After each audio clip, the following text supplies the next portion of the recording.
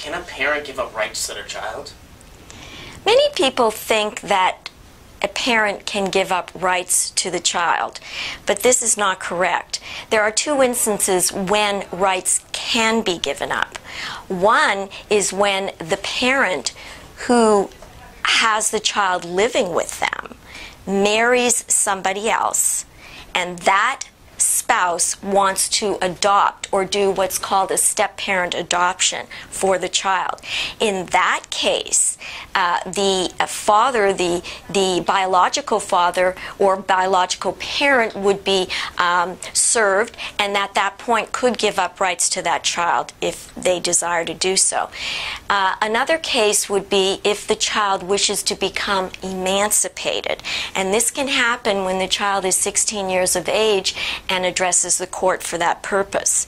A consultation with the attorney would determine if either of these situations would be appropriate.